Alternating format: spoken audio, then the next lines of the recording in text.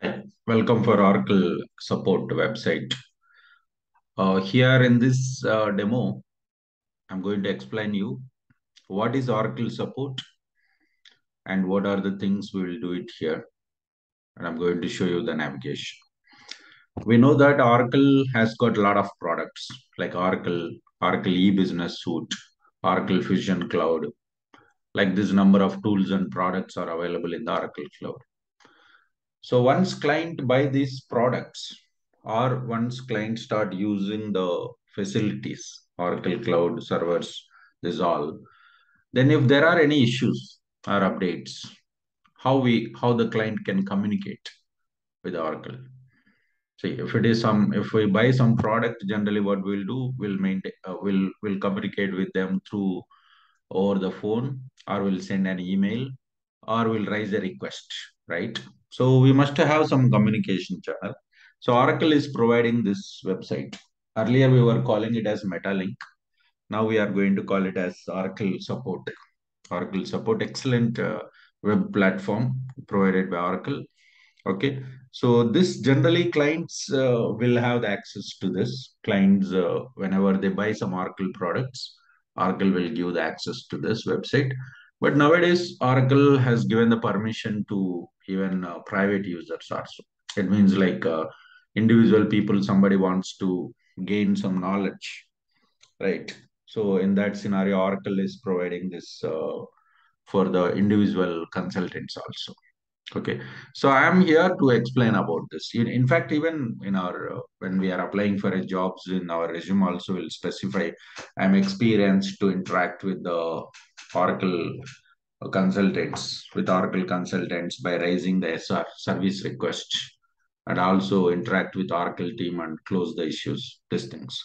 So when client is using the product during this process, if there are any errors or bugs or performance issue or any other functionality we are not clear, we can easily communicate with Oracle.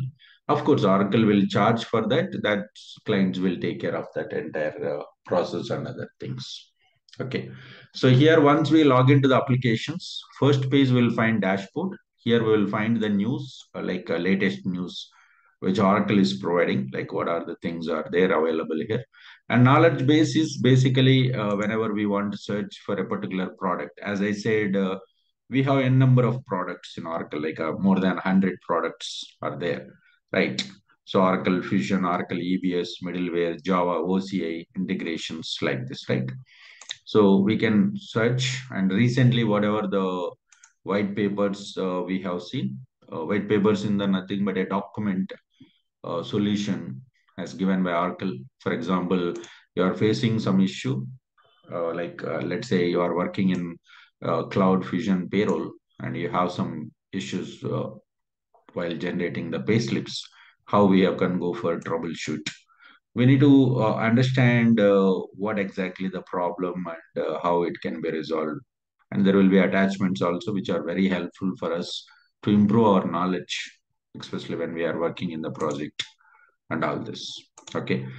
So here we can find technical service request. This is the place where we can go for create SR. We'll get some number here, your problem summary, and based on the severity, Oracle will go for a reply, providing the reply and who is the contact person and status. And of course, we can go through the knowledge and we can find all our service requests which has been raised by us.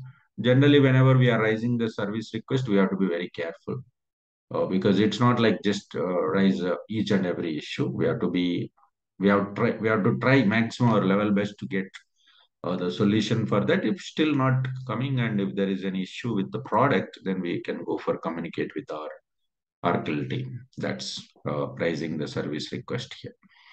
There will be a patches and updates. Generally, this will be taken care by the DBAs and admin person. Even functional consultant also will try to get the patch, but applying and testing will be done by the team of this DBA or admin person. We are not going to work with that.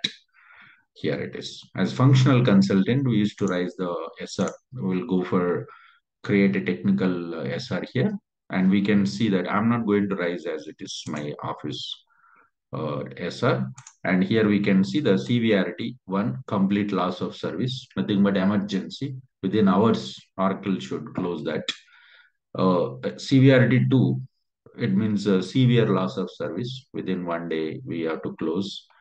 Severity 3 means minor loss of service. 4-5 days time will be given for Oracle team for closing that. No loss of service. There might be some old issues which is not at closed, and we'll ask them to complete whenever they have a time, like no loss of service.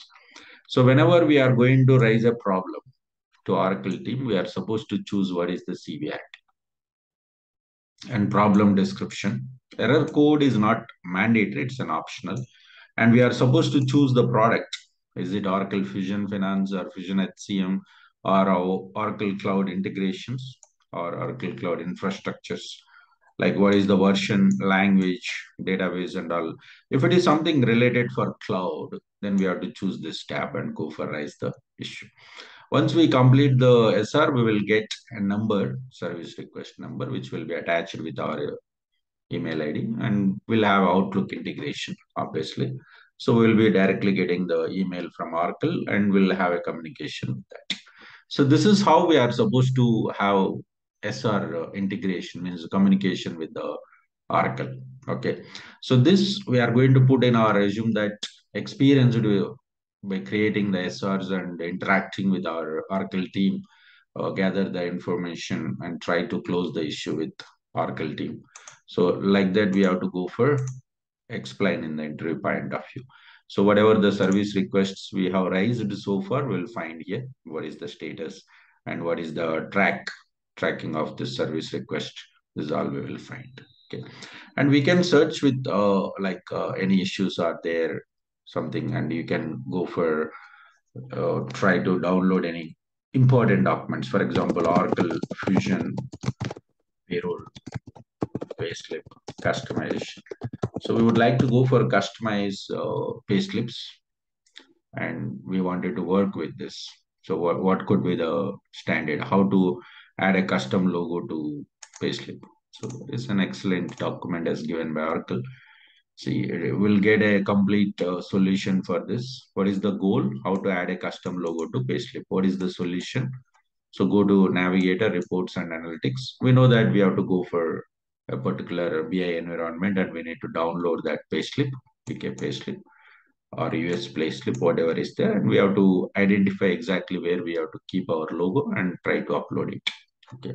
So this is how we are supposed to utilize this Oracle support website, improve our knowledge when we are working in the project. Okay. Thank you.